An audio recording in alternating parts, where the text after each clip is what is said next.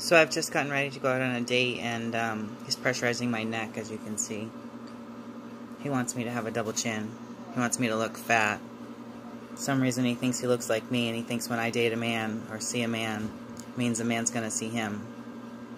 But he's stuck in a bunker for the rest of his life. Vladimir Putin kidnapped him, put him in a bunker, and put him to work as a targeter. And this delusional motherfucker thinks that he's gonna actually pretend to be me one day. I'd like to see it. Unfortunately, I won't live that long. He's killing me. He thinks he's going to take all my theories.